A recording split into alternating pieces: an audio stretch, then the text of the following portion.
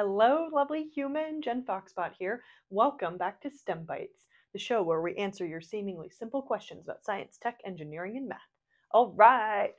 Today, I'm really excited because our delightful friend, Electric Elephant, scooch, scooch, scooch, Electric Elephant, is here to ask a question. All right, Electric Elephant, what is your question for us today? Well, I'm a little embarrassed by it. That's totally okay, Electric Elephant. All questions are welcome. Well, sometimes I just don't know what I don't know. And I would like to know more about electronics and circuits, but I'm not really sure what to ask. Maybe we could do a fun little experiment or something? I would be delighted and honored, Electric Elephant. I am so happy and proud that you are brave enough to be upfront with me about just wanting to learn more in general and not really knowing what exactly to ask. Because, heck yeah, it can be super intimidating when you're trying to learn a new subject. And there are so many things to start with, and there's all these terms. You're like, what is all this stuff? Ah, too many things. So, yeah, let's have a little bit of fun and make some circuits and see what we can learn. But to do that, we are going to have to go to the laboratory. Yes. All right, so come along with me to the lab and let's get exploring some circuits. Yay! Welcome to my lab, my delightful friend. I'm so happy that you're here to join me and Electric Elephant to learn more about circuits. Let's start with the basics. What is a circuit? Well, a circuit uses electricity to do something usually useful or sometimes just fun, like turn on a light, move a motor, turn a speaker on, or take in inputs as well, like read in sensor data. Maybe it's from a microphone, or maybe it's from a light sensor to turn on a solar path light or something like that. So we can use electricity as a form of energy to do all sorts of really, really, really cool things, both practically and just for funsies. So, what does a circuit need? A circuit is made up of three main things: a power source, like a battery, or maybe a solar panel.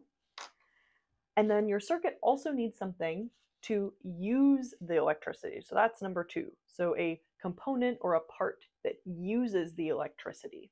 So this could be a light, it could be a sensor, it could be a motor, something that takes the energy from the power source and converts it into some type of other energy output.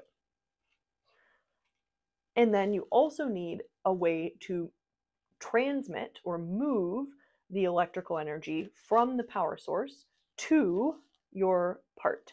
And so enter wires. Yeah! So wires are made up of metal, and metal is a particularly good conductor of electricity, meaning you don't lose that much energy along the way from your power source to your sink source, or the thing that is using electricity. Sometimes we call that a sink because it's slurping up energy. Okay, so this is a battery holder for a little coin cell battery. Oh, I'll pop it open maybe and show you the battery inside. There we go. See? Oh, and look. Yep, see, electric elephant. Yeah, little tiny coin cell battery. And handy because this case has wires attached to it. So I can make a circuit by using my hands, just like so. Look at that, it lit up because I have the three main things. I have my battery, oh, black thing.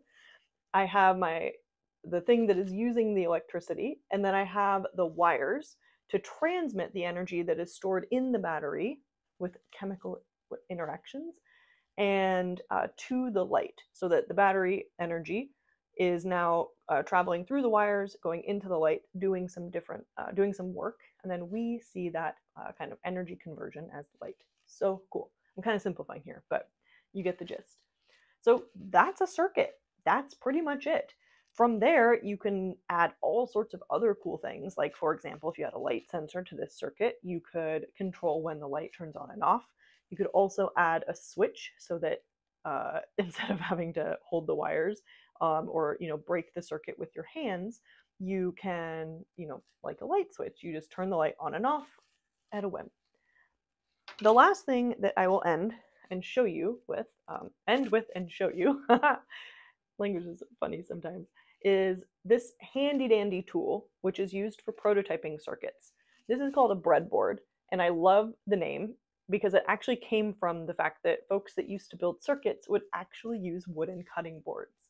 They would steal them from the kitchen, they would hammer nails, they would wrap wires, they would get their power source, their batteries, and then they would get their components, and then they would use the wire wrapping to connect everything and be like, huzzah, I made a circuit on this wooden cutting board. And the people in the kitchen would be like, excuse me, you're taking all of my wooden cutting boards and I need to make dinner. Can you not please? So enter the plastic breadboard. Underneath, I'm not going to rip, well, maybe I'll just show you a little sneak preview. I'm not going to rip the whole thing, but underneath you have effectively wires that connect the holes in the breadboard so that you can more easily build circuits and you don't have to sit here awkwardly holding the wires all the time. So if I try to get this right, the breadboard is situated to make it easy to connect lots of different types of components, or just lots of components to the same energy source. Or even this one has 2 power rails for 2 different power sources. So I can then use the breadboard to build my circuit like so. And what is super cool is if I want to, I can add more lights. Oh, what's up? I can add more lights, 'cause lights are pretty. Let's add a green light. Oh, look at that. Something funky happened. I added a green light and the white lights turned off. What if I take the green light out? Oh, look at that. Let's see if I can angle it a little better so you can see. Green light in, white lights go out. Green light steals all of the energy. What? Okay, that happens with green light, but can I add another white light? Why do you think that's happening? Ooh, some sneaky shenanigans are going on with this electricity. Oh, a rainbow light. Oh, that was a surprising one. Amazing. Okay, rainbow light dimmed the other 2 lights a little bit, but it didn't entirely steal all of the energy. Interesting. Okay, well, I like that one. We're going to leave it in. Let's try a blue light. I wonder if it'll do something similar to the green light. Okay, blue light seems to be okay. Let's try the green light again and see if something funky is going on here. Nope, green light. Nope, stole the energy again. Intriguing. What about a red light? I got red and yellow left that we haven't tried. Well, yellow came first, so, oh, interesting. Okay, so yellow came on, and now the dancing rainbow light is only showing red and green versus blues and oranges. Okay, interesting. So yellow and green cause some funky shenanigans to go on. They are energy hogs, apparently. Oh, interesting. And red also did the same thing. All right, so I'm saying it's an energy hog, but is that correct? What do you think is going on? Why, my dear friend, do the red, yellow, and green lights cause the other colors to turn off? I really like this dancing light circuit and how this rainbow light is making the other 2 lights dance too. It's a very technical term, dancing lights. Okay, so I have a little question for you, if you didn't guess already, that I would like you to hypothesize about in the comments. Why do you think that these 3 colors are affecting the lights? And by these 3 colors, I mean these 3 colors, red, yellow, and green, are affecting the brightness of the other lights. And also,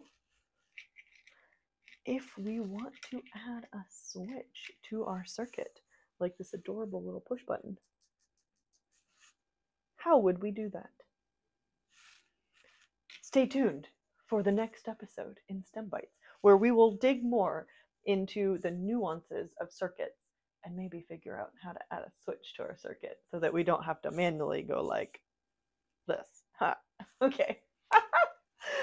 Such a great question, Electric Elephant. I am so tickled by this stuff.